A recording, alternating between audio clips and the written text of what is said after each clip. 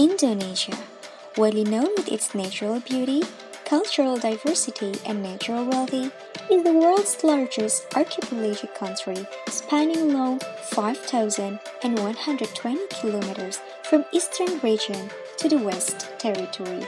Consisting about 17,499 islands, Indonesia coastline measures approximately 81,000 kilometers, the second longest coastline in the world. The country region is dominated with two inland waters that covers up to 70% of Indonesian area. As a maritime country, Indonesia faces various challenges, one of which is maritime infrastructure management. The development of maritime connectivity is carried out in many ways to increase national and international competitiveness. This strategy will support the availability of goods, products, and services needed by the community across the nation. The country's geographical topology that mostly dominated with sea region need to be strengthened, and by the development of maritime facilities and infrastructure, the economic activity which rely on the supply chain connectivity will be accelerated and well stimulated. Ship is one of the best and most suitable transportation means to support Indonesian islands' connectivity.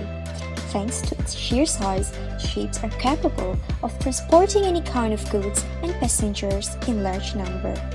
For this reason, a fast, efficient, and safe naval fleet are needed to be operated in various character of Indonesian waterways due to the unpredictability of weather and waves conditions in different places that might be encountered.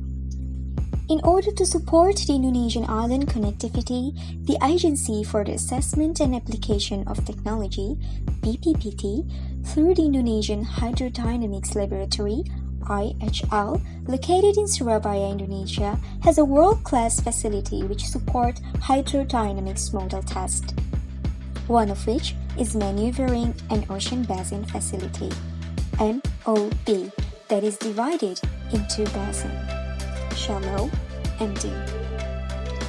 Through these facilities, 500 mm waves in any shape, periods and direction can be generated to perform seakeeping test, captive test, or free running test.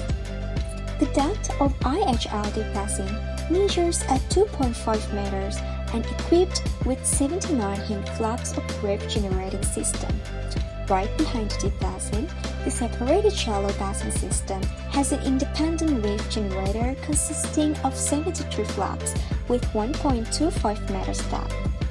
Both of deep and shallow basins are supported by towing carriage that are capable of advancing until 2 meters per second. The seakeeping and maneuvering test provide ship motion and maneuvering characteristics.